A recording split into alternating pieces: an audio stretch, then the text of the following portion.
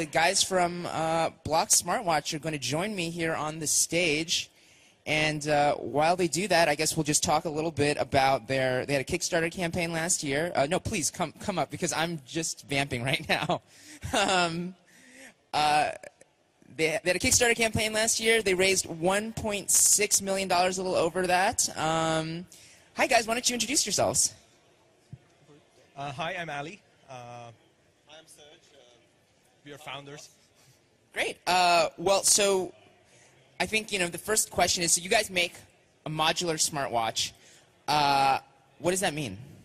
So basically, we felt that there's a need for smartwatches to be personalized, and so that we can customize them. Basically, each link in the band of the watch or the smartwatch has a unique functionality, and you can choose what you want. For example, you can add 2 extra batteries, the GPS, the heart rate monitor, and your contactless payment. Or if you're in sports, you can add another types of sensors. Depending on what you do, you can choose the modules you want. You choose their colors and materials.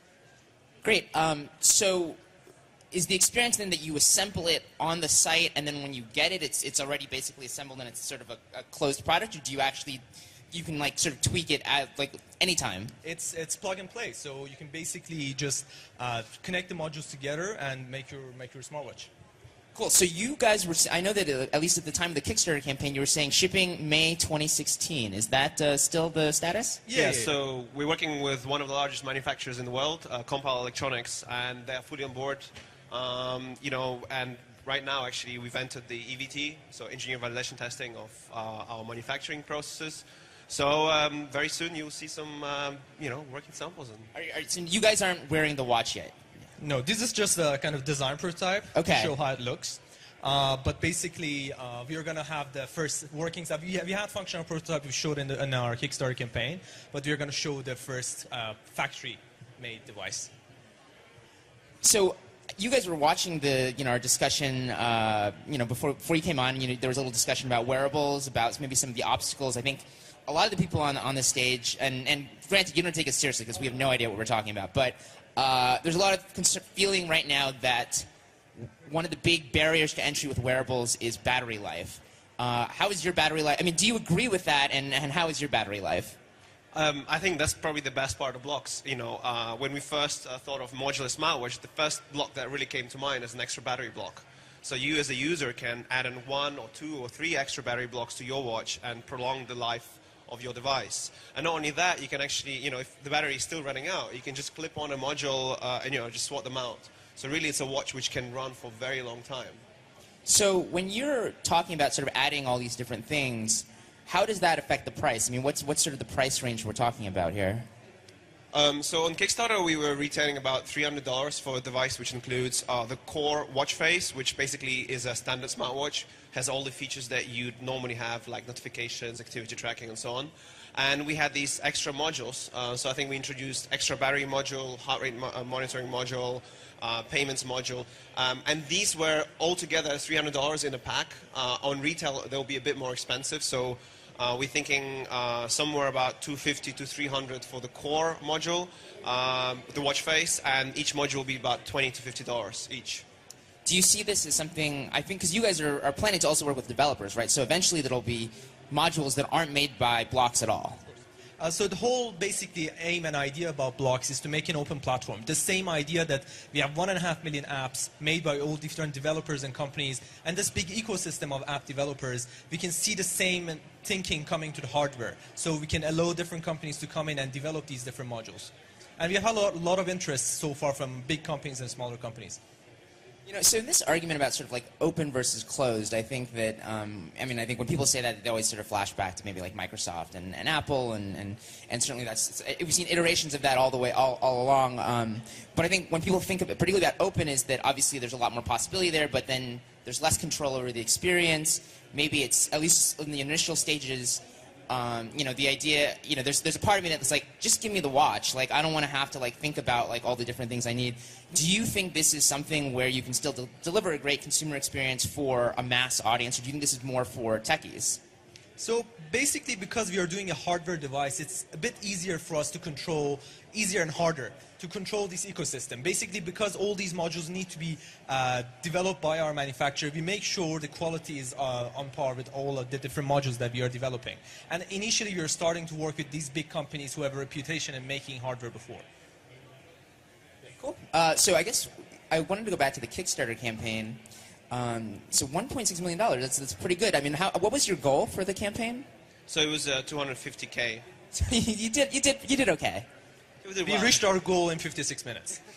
What do you think it was? I mean, obviously, it's a great validation just that, okay, other people want a modular smartwatch, but did you find that, in looking at who the backers were, what was it that really made them say, not only do I need to do this, but I need to do this now in the first 56 minutes? Yeah, so I think primarily it's the people who really want to control the experiences of products that they get. So people who really care of buying not something just off the shelf, but they like to build their own hardware. That they like to really choose the apps that they have.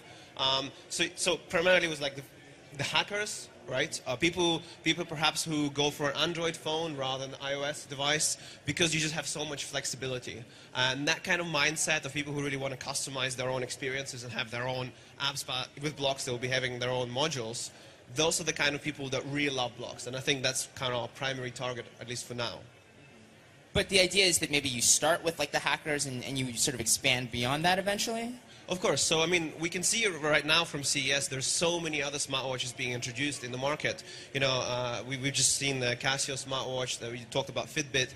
On all of them are doing very different things. So what if I'm a consumer who likes to, go hiking, but I also love my sports and I want to have a very advanced sports sensors. And at the same time, I'm also like a traveling businessman and I want to like pay for my coffee on the go. I want to have all my tickets on my smartwatch. How do you have a device which does it all? Really, you can't. And the only way we could think of doing so is by introducing these modules so that you can swap the modules if you need and build a smartwatch that's really tailored to your own experiences.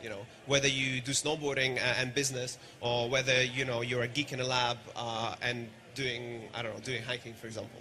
I think it was actually an article on TechCrunch that one of your writers was wearing 4 different watches. And because they were needing different features from the different smartwatches. So it's about which features you want, what's your needs, and you combine them into a single device. Right. No, I think actually one of the things I'd wanted to say during the podcast, but my coworkers just wouldn't shut up. But is I think one of the tensions also with the wearables is the tension between sort of like general purpose and very focused use case. And sort of it seems like one of the things that the modularity allows is that you can have whichever one you want, or on one day it can be a very focused device, the next day it can be a very general purpose device. Yeah, so I mean, for us it was always about wearables have to be very specific to what you want them to do. Otherwise, they will be just too general, or they will just be very big. If you were to put all the features on your smartwatch, it would just look like a huge smartphone.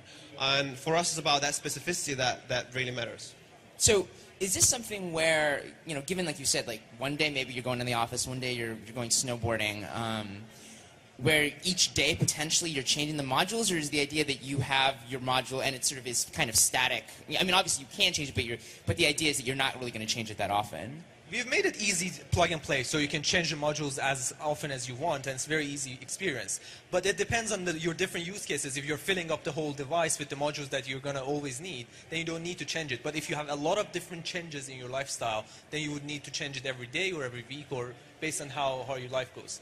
And also I'd like to add, where we really see a huge opportunity for blocks is to tailor to experiences which other smartwatches simply could not do. So think about maybe enterprise applications, industrial applications. So you could be a worker, say, at a BMW factory, but you'd have a module which specifically gives you access to certain gates, maybe looks around how you move around the factory. Maybe there will be a module for someone else who which can basically sense different gas and so on, and chemicals. So that really opens up, modularity really opens up for us, as a marketplace where we can go into specific industries and still be a smartwatch that people would wear in everyday life. So are you guys at the point now where you've already started to talk to developers and third parties about additional modules, or are you building all of them right now? Well, so the initial modules we are building, but we are building it with the partners. So initially, it's kind of from third-party developers, but we are developing it together. But as we go further on, we're going to open it up. Right, I guess since it's such a unique platform, you can't just be like, here's some specs, like, good luck. Yeah, yeah. And, we get the emails from companies, recently a lot of medical health-related companies who write to us and they say, okay, we need a smartwatch, but we need a smartwatch which has GPS, which has all these different sensors. And you seem to be the guys who can supply that, or at least in the future, we can have all these sensors. And based on these modules, then we can build very specific applications for a hospital and stuff like this. Do you have a sense of how many modules you're going to have available at launch or when you start shipping? So when we are shipping, we have 5 modules, the modules that were on Kickstarter, but there's a few more modules as well planned and already being made. Right. So you guys had your Kickstarter last year. What have you been up to since then? You're just kind of advancing along, but what's kind of the latest and most exciting thing? So we finished the Kickstarter campaign, I think, mid to end November. So we haven't had that much time yet, but it was... You had like 2 months. Come on, well, 1 month, yeah, 6 weeks. I think the most exciting news for us was to kick off actually the manufacturing process. So the manufacturing has begun. So we pretty much live in Taiwan these days. So. And is this available globally as well, or? Yeah. And is that what the demand has been, or has it been sort of U.S. focused? Well, there is a lot of demand coming from US, but we have seen a lot of our Kickstarter backers, at least coming from Asia, coming from Europe. Great, and I guess to close out, we're at CES right now. Are you guys going to have a presence? Is there some place people can go to learn more? Yeah, we're in Sands Hall, 80523. We are showing off some prototypes there, and we are very excited to see all of you there. Awesome. Well, thanks so much for joining us. The Block Smartwatch. Thank you, Anthony. Thank you, Anthony. So I'm going to